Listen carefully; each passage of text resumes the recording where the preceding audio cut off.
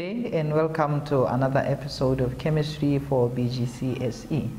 So today we will look at the group 8 elements, or they are called the group naught elements. So if you look at these elements, they are called noble gases, or we can refer to them as inert gases. I guess all of you know what the word inert means. So this means that if you were to draw the electronic structure of the group 8 elements, you'll find that their structure is fully occupied with 8 electrons.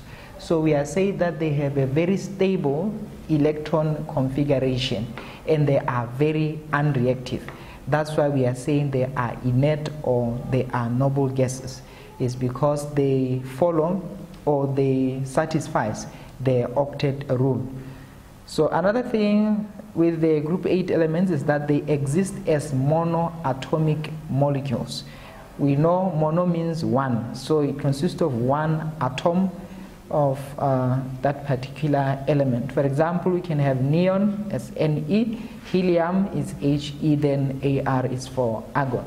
And the other thing is that the noble gases, they are colorless and they are odorless gases, which means they don't have any color and they don't have any smell. Continue with the group 8 elements. Although we are saying that these group 8 elements are unreactive, they are very useful to us. So we have some uses of the noble gases.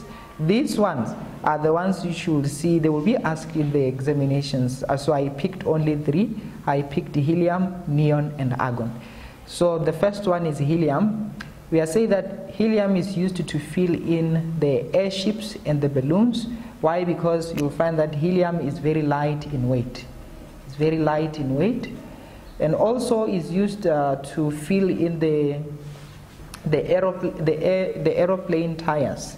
That's why you see the aeroplanes, their tires are filled with the helium because it is very light. Also for sea divers, we use helium in gas mixtures used by sea divers. And also we have neon. Neon is used in advertisement or advertisement signs.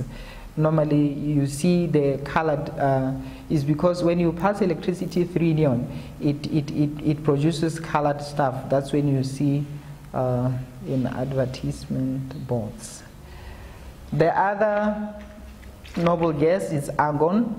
Argon is normally, because of its inertness, is used to fill in the filament of bulbs, and then it is used also in the manufacturing of steel. That was it for today for group 8 elements. So the only group that will be left with is the transition metal. Let's meet there. Thank you.